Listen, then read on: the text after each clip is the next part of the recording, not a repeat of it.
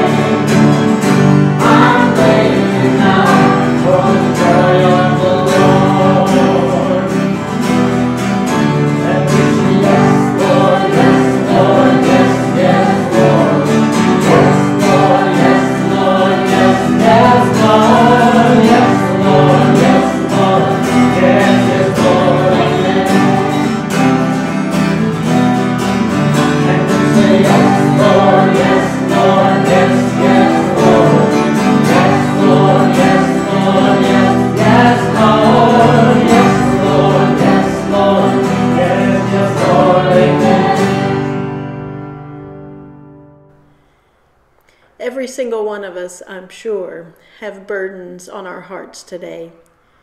People we're concerned about, fears for the future. If you would like to share your prayer concerns with our church, you can email them to prayers@broadwayumc.net, and we have a prayer team who will be lifting you up. Prayer is a reminder that we are in this together. Prayer is a reminder that we are never alone. Let us pray.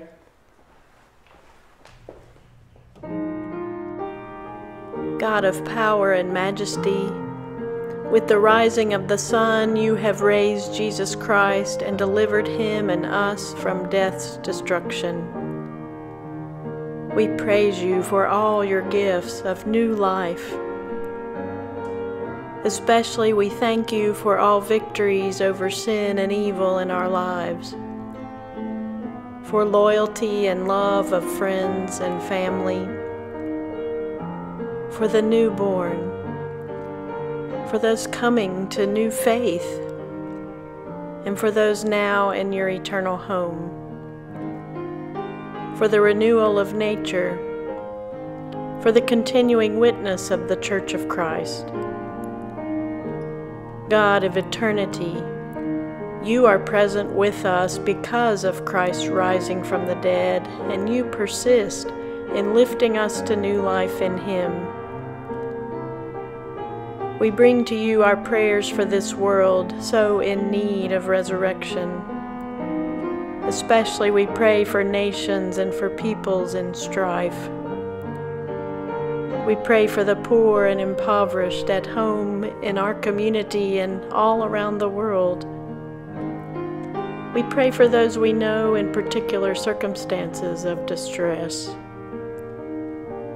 And we lift up the diseased and the dying, and those who are tending to them. We lift all of our prayers in the name of the risen Christ, and we join together in praying the prayer that he taught his disciples. Our Father, who art in heaven, hallowed be thy name. Thy kingdom come, thy will be done, on earth as it is in heaven. Give us this day our daily bread, and forgive us our trespasses, as we forgive those who trespass against us. And lead us not into temptation, but deliver us from evil.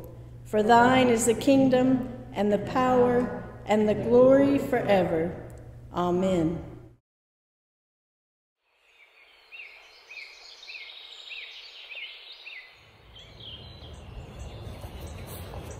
Hey Aaron, how's it going? Oh, it's amazing. Did you know that they made a hot dog that was over 600 feet? 600 feet, like, long? Yeah. That's not true. Yes, No. it is. No, there's no way that's true, because... It was in 2011. Dude, do you even know how long 600 feet is? That's like 2 football fields. That is super long. I don't believe it. There is no such thing as a hot dog that's ever been that long. You want proof? Sure. That's the only way I'll believe it, is if you got some proof. Right there. Wait, let me see this. What is this? Guinness World Records. Uh-oh.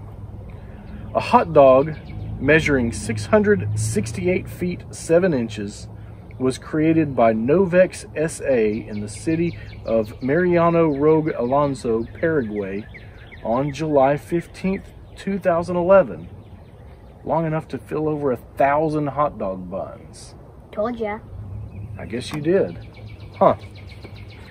You ever have trouble believing something that seems so outlandish when you can't even see it? Yeah. Yeah, me too, clearly, since I didn't believe you about that hot dog. You know, that reminds me of a story in the Bible. You remember this past Sunday what we celebrated? Yeah, Easter. Yeah, what happened on Easter? Jesus rose from the dead. Right.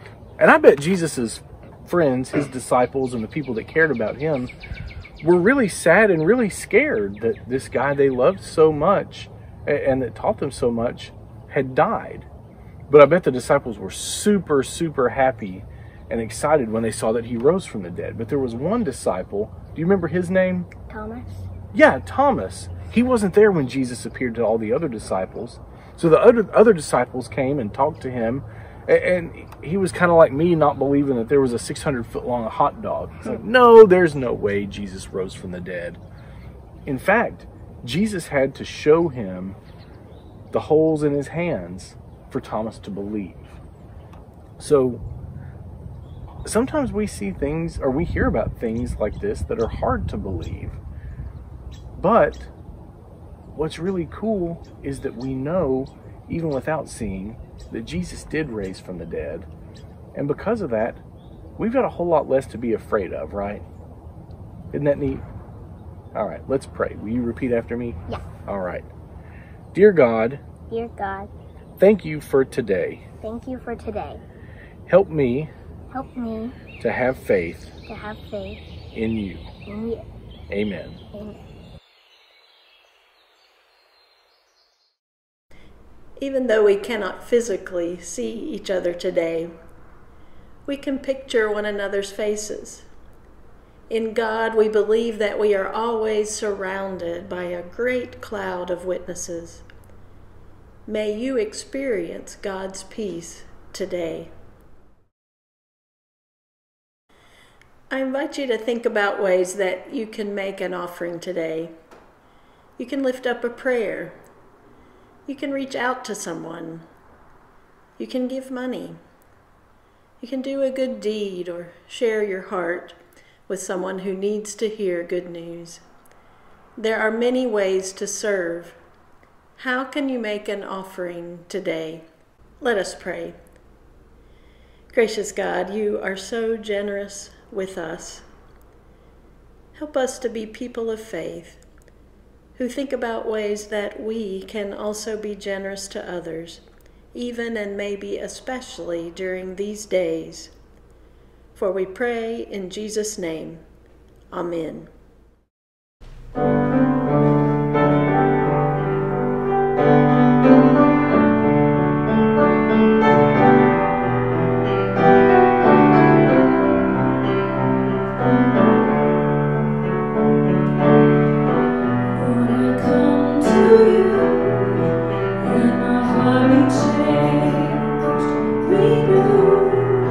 Flowing from the grave that I found.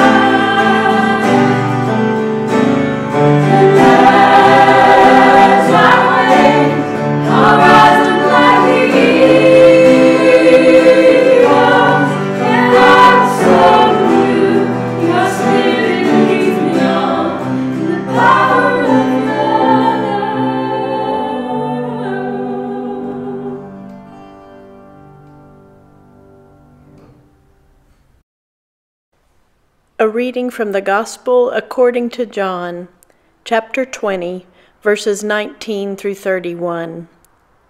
Hear the word of God. When it was evening on that day, the first day of the week, and the doors of the house where the disciples had met were locked for fear of the Jews, Jesus came and stood among them and said, "Peace be with you." After he said this, he showed them his hands and his side. Then the disciples rejoiced when they saw the Lord. Jesus said to them again, "Peace be with you. As the Father has sent me, so I send you."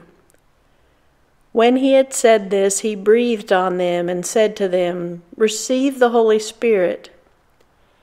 If you forgive the sins of any, they are forgiven them. If you retain the sins of any, they are retained." But Thomas, who was called the twin, one of the 12, was not with them when Jesus came. So the other disciples told him, "We have seen the Lord." But he said to them, "Unless I see the mark of the nails in his hands, and put my finger in the mark of the nails in my hand and his side, I will not believe." A week later, his disciples were again in the house, and Thomas was with them. Although the doors were shut, Jesus came and stood among them and said, "Peace be with you." Then he said to Thomas, "Put your finger here and see my hands. Reach out your hand and put it in my side. Do not doubt, but believe." Thomas answered him, "My Lord and my God." Jesus said to him, "Have you believed because you have seen me? Blessed are those who have not seen and yet have come to believe."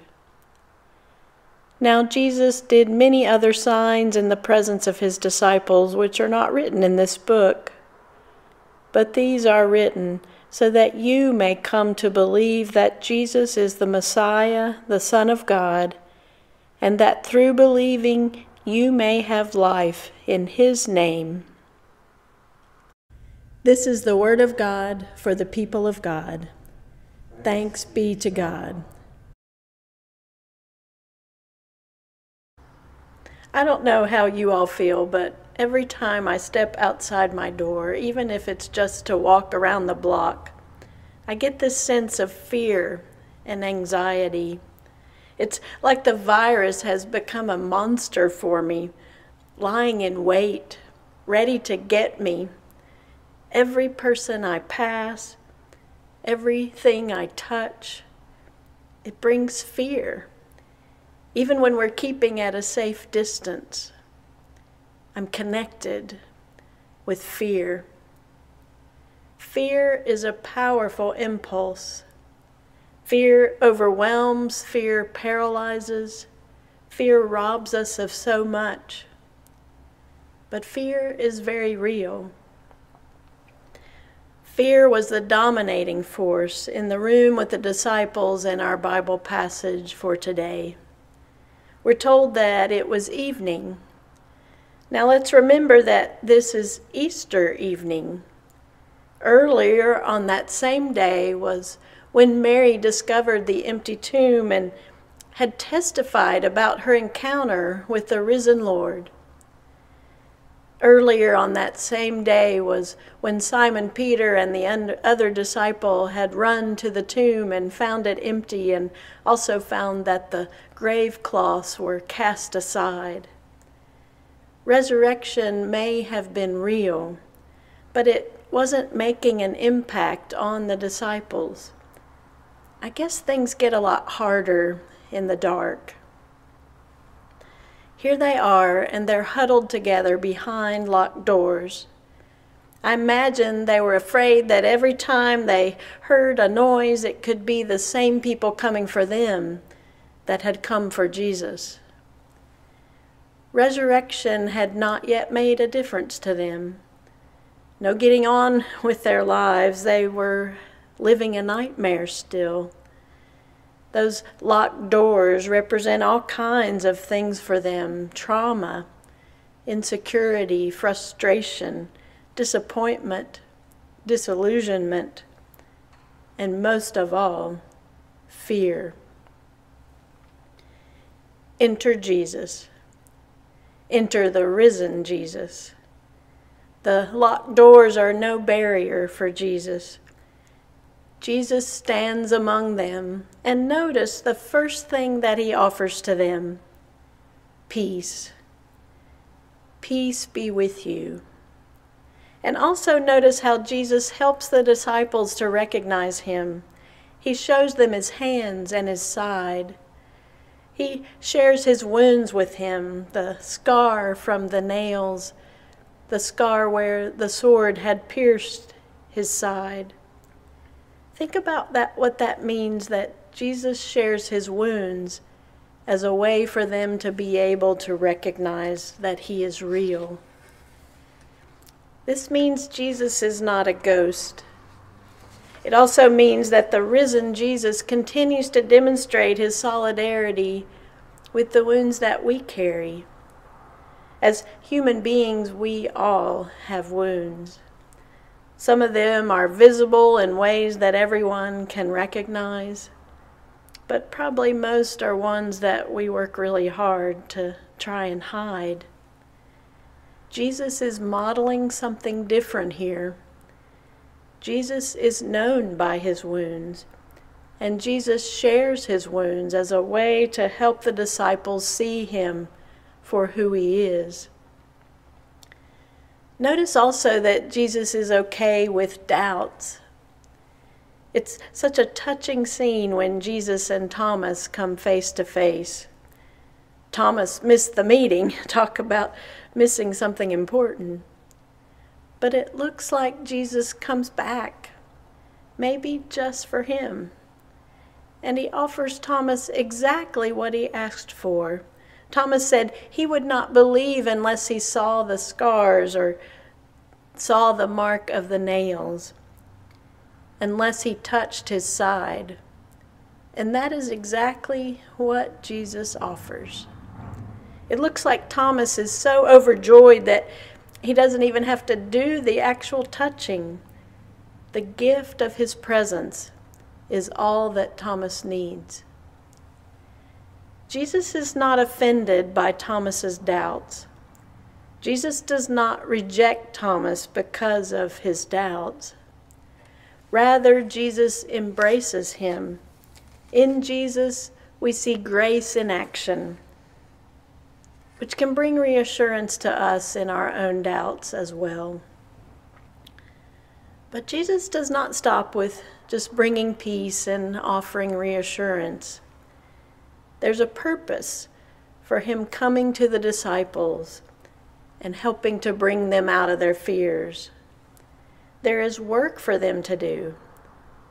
And Jesus comes to bring them peace because he wants them to get on with their work of being who they are called to be as followers of Jesus Christ. As the Father has sent me, so I send you, Jesus says. And it's interesting that their first job, their first efforts, have to do with forgiveness.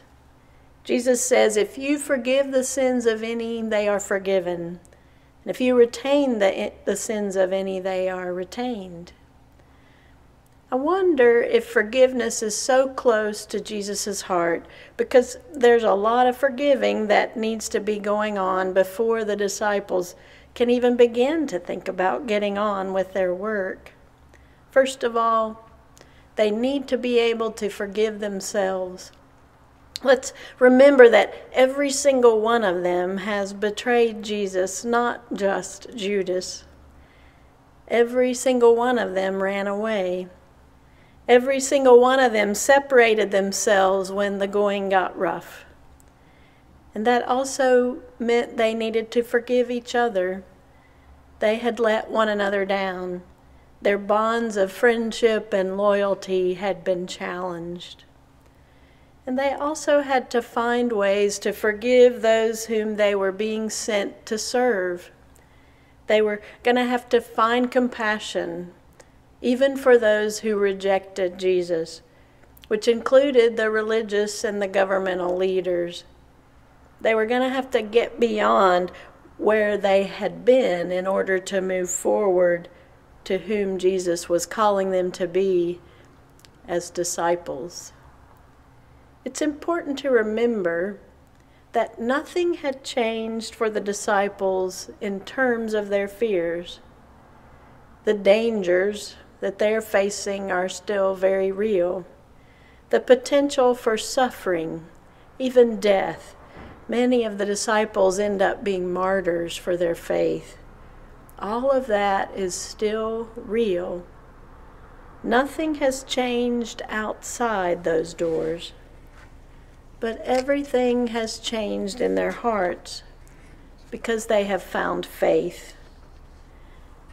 Being reminded of the presence of Jesus has given them peace. Being reminded of their mission has given them purpose. Being reminded of the gift of the Holy Spirit has given them courage. I want you to notice one more thing about this passage. We, you and I, are actually in it. There's a lot of times when we try to put ourselves in the Bible, we try to place ourselves in the shoes of the disciples. But here we don't even have to pretend. Jesus says to Thomas, "Have you believed because you have seen me? Blessed are those who have not seen and yet have come to believe." That's us.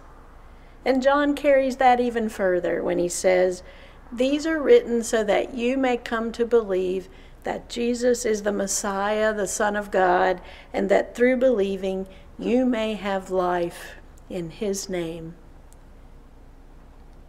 We are living in a time of fear, to be sure, but we are also living in a time of faith.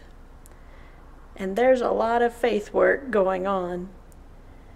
I've found messages of peace and faith in the face of my own fears, with moments like the teddy bears I've seen in people's windows that are supposed to be kind of a scavenger hunt for children to help them not be afraid.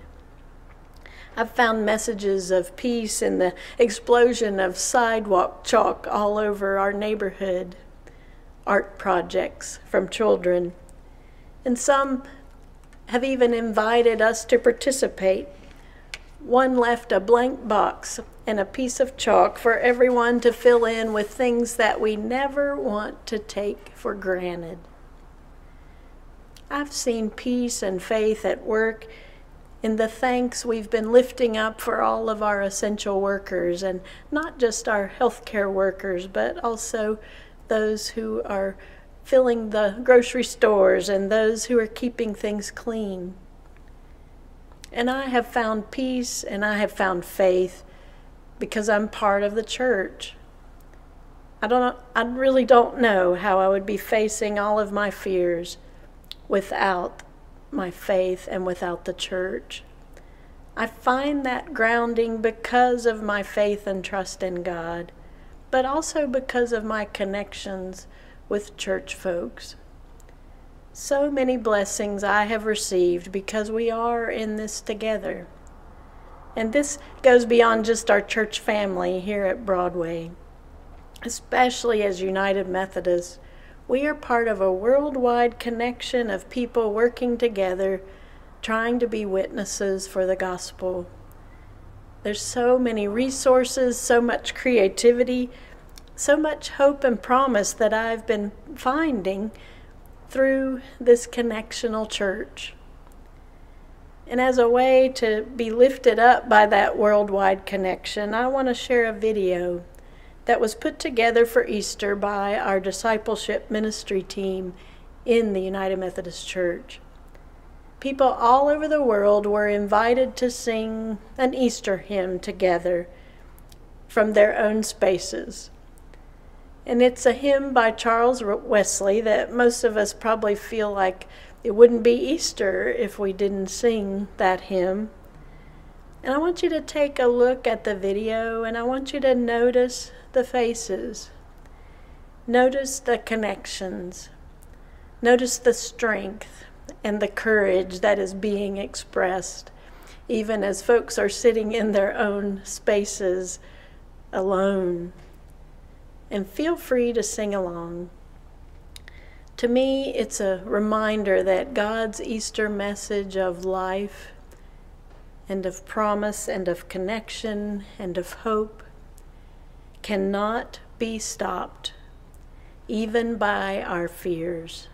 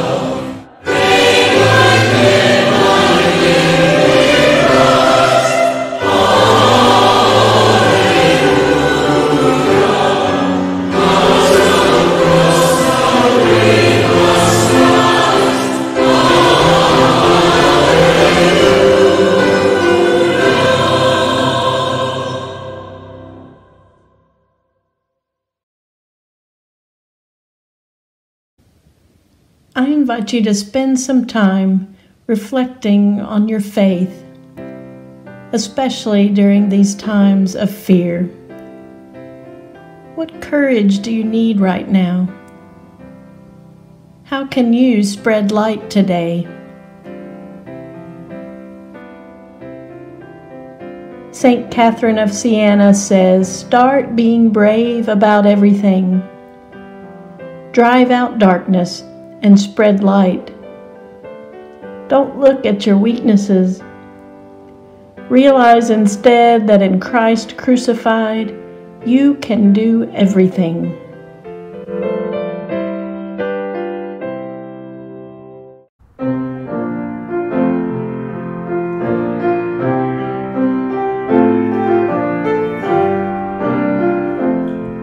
In Christ alone, my hope is found. He is the light, my strength, my song.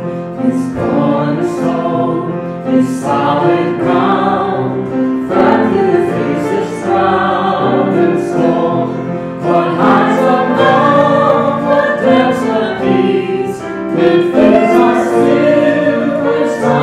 sees, my comforter, my all in all. Here is the love of Christ our Savior.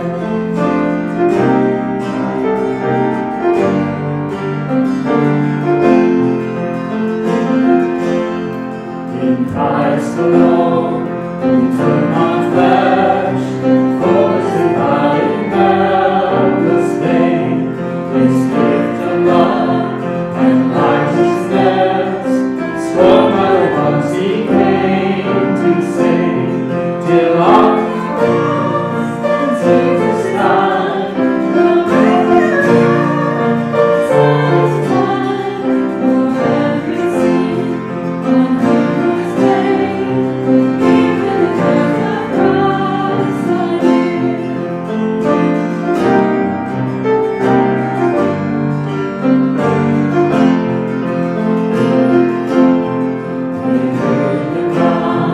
His body lay, lying alone on darkness slain, in mercy bore, in glorious day, on the way he rose again, and as he stands in victory, such chance has lost its grip on me, for I am his, and he is mine, bought with the precious blood of Christ.